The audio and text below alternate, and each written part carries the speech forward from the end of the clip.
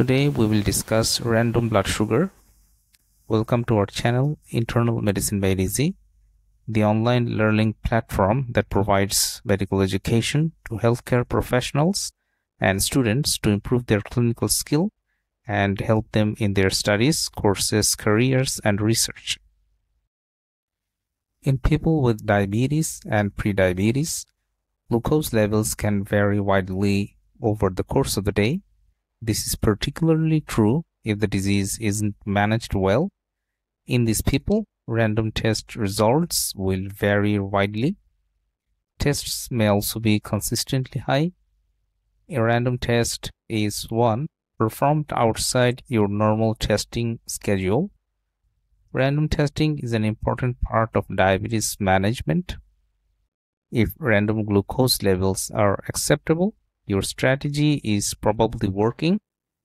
Wide swings in your levels suggests you may need to change your management plan. When to test?